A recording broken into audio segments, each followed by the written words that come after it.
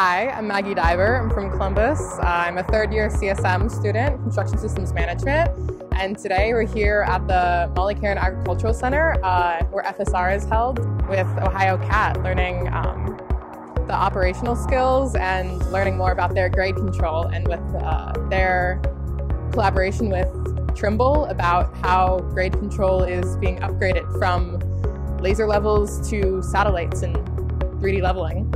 It was pretty cool. It was very easy. I think anybody can do it. Just kind of push the joystick and go.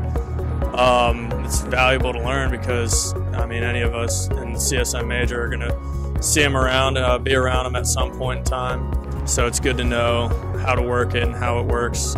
So we're not the ones operating it usually, but it's always good to know. I think a good leader knows what everyone else under them is doing. And I think it's important to know what tools are available and how they're able to be used and what their limitations are. And that helps us, you know, when we are in project management and also just in everyday life and everything else.